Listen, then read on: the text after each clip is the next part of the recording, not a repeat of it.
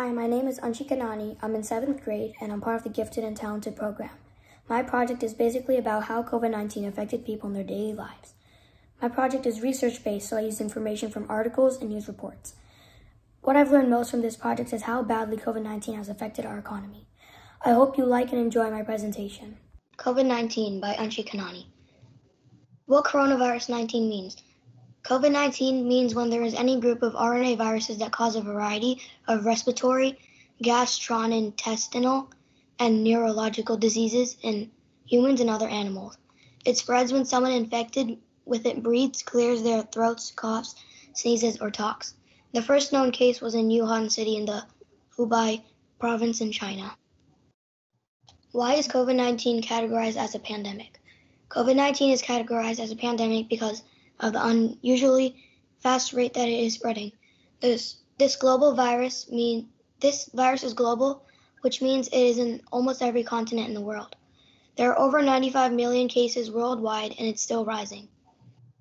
When infected with the virus, different people have different symptoms.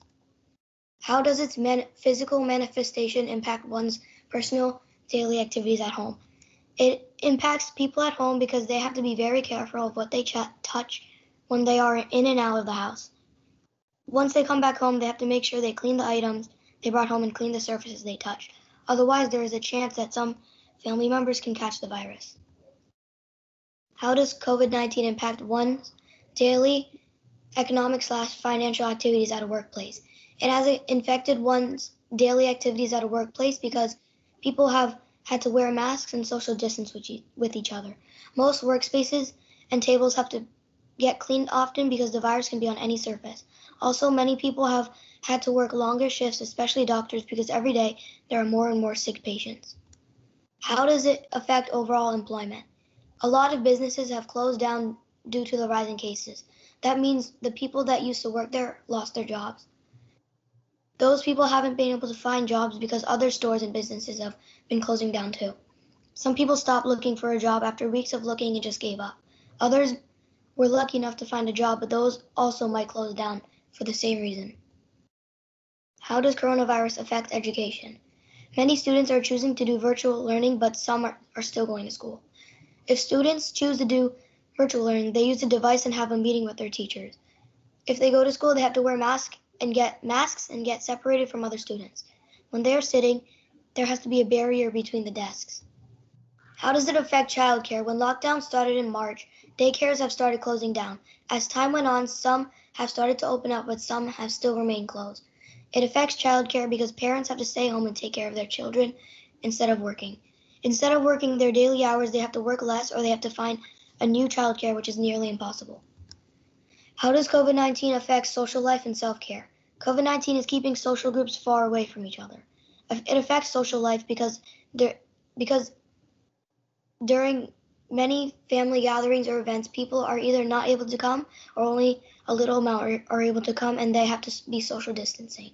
It affects childcare because it affects self-care because many stores and shops are having to close down. Some are able to stay open, but only a few people are allowed in at a time.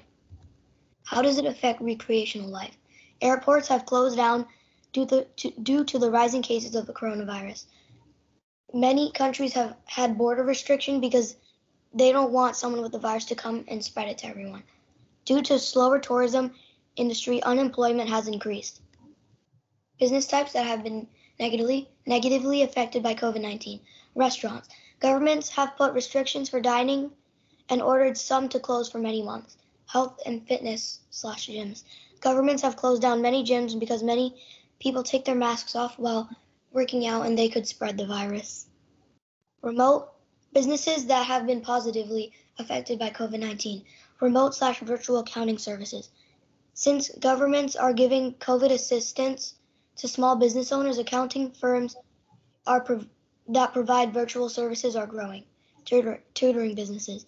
Since COVID-19 has kept students from going to school, they are doing virtual learning. Parents are getting worried that their children are falling behind, so they are hiring tutors to teach more of them. Thank you for watching my presentation. How much longer do you think COVID-19 will last? And that's the link sources of what I use.